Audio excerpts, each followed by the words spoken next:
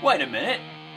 I'm a man! I'm a man! I am a man! Oh yeah, I'm a man! Yes I am! And look at this! Look at lamps! There's no testosterone in these things. They're powered by electricity. That's no good. I want noise! I want power! There's not even a pull cord! Lamps, your world is gonna change.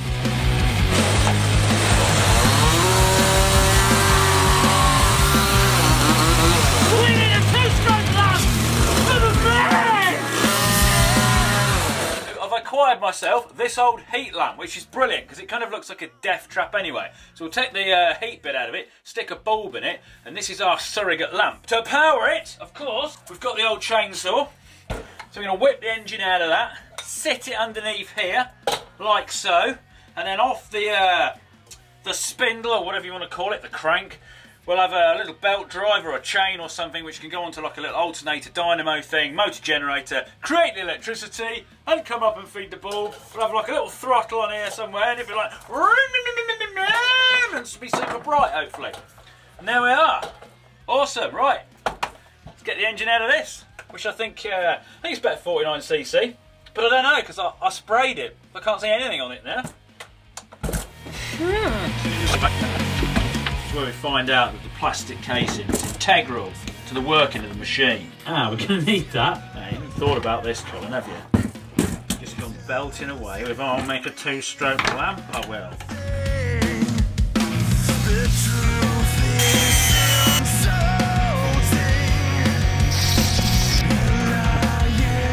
Oh, I dreamt about a chainsaw.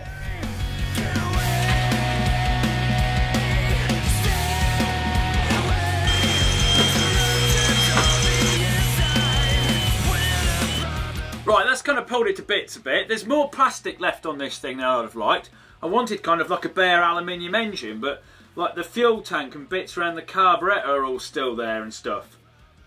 In fact, I'm not happy. I'm going to take more of it off. I don't know why I've walked off that direction, because I actually do everything just here.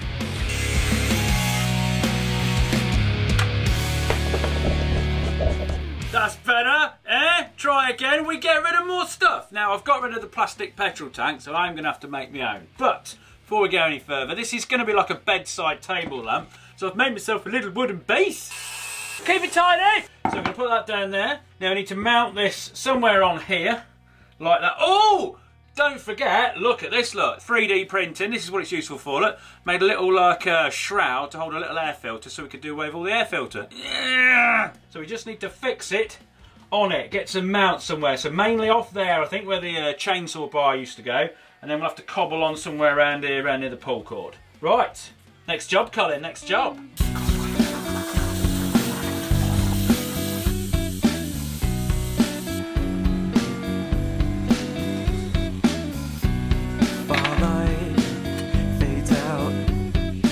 We're using the CNC. I'm cheating a little bit. The right house breaks down with the masses inside. At the fall we stand.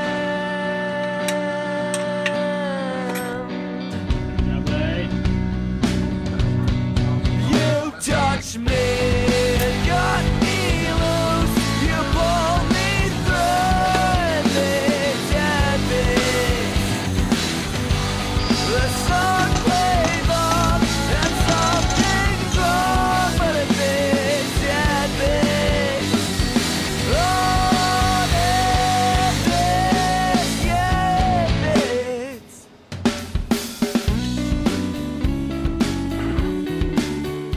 Can I weld this up with all the rubber bits in without them melting?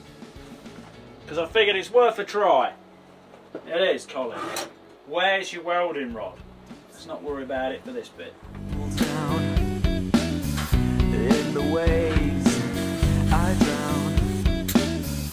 Cold heart down, and I'm left with my doubt. Left lies before my eyes.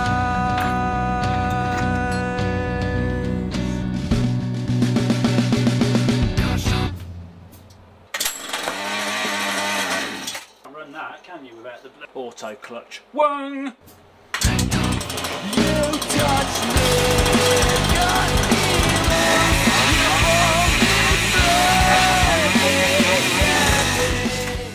Got the chainsaw engine mounted and it still works. Excellent. Now we need a little. We need electricity. We've got this little motor generator unit. So 3,000 RPM. This should generate 12 volts. I think we'll mount that up there somewhere. So we'll have a little plate. There's a couple of fixings here we can use. And then also I want to put this little petrol priming thing on the end of it as well, so that tidies that up. We'll put a bit of adjustment in it, so when we get ourselves a belt or something that we can attach onto here, we can tension it up. Oh, don't you just want one?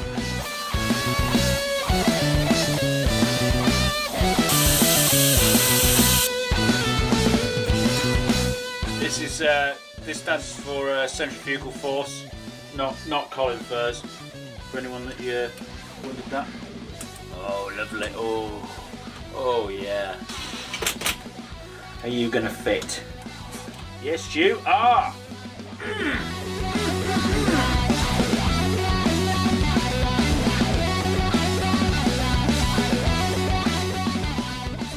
Right, so we've got our tube. Right then, we've got an output shaft. We've got two output shafts, one from the engine, one from the Jenny. Now, luckily enough, on the chainsaw one, we've got a centrifugal clutch. So if we can somehow connect onto the back of that, then at tick over, we won't be generating any electricity, and there will be no light, so you will have to rev it to get light. Oh yeah!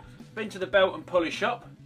Got some little these little wheels, and I've got plenty of different sizes of belts. Even though we've got adjustment, but you know it's best to have a bit of a selection. Drill them out, put them on, fix them on. There.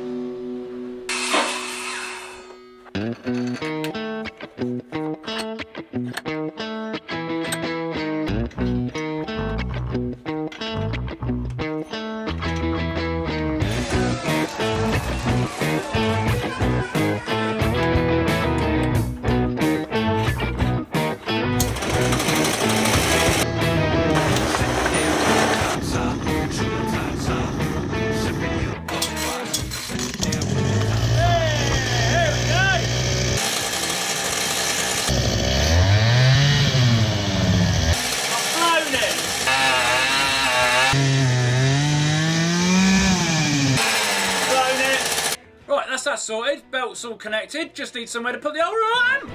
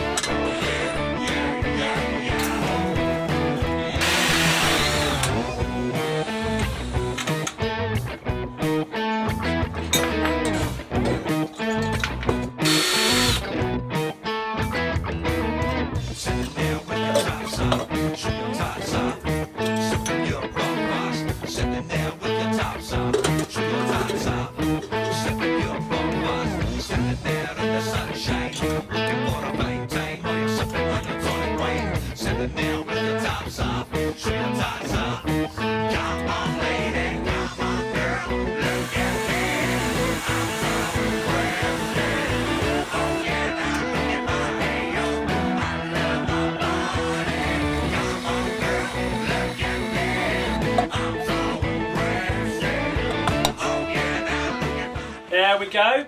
Steampunk as, eh? No, there's a little addition of a motor speed controller because I'm using that as like a dimmer switch which stops the voltage peaking and blowing the ball. So, all we need to do now is give it a bit of a polish, bit of a clean up, paint the wood, and then when I've done that, it'll look like this. Ta-da! Yes, this is the steampunkiest thing I have ever made. I mean, the turkey spinner was steampunk and so was the thermite launcher, but this, I really like this.